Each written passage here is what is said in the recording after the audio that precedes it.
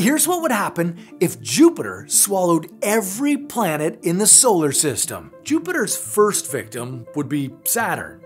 First, the moons of these two planets would collide, creating massive amounts of debris. Whatever remained of Saturn would mix in with Jupiter's atmosphere. They'd become one. Next, Jupiter would envelop the two ice giants, Uranus and Neptune. The 27 moons of Uranus would collide with the rings of Jupiter, adding to the floating debris. Rocky planets, Venus and Mars, wouldn't even make it to Jupiter's core. They'd burn up in Jupiter's atmosphere as if they were mere asteroids. Then, we'd see our last planetary neighbor, Mercury, disappear inside this bulked up Jupiter. Now, only Earth and Jupiter would be left. Just like the rest of the planets, Earth and all life on it would be toast. First, we'd be bombarded by asteroids while passing through Jupiter's rings. And then, Earth would ignite as it entered Jupiter's atmosphere.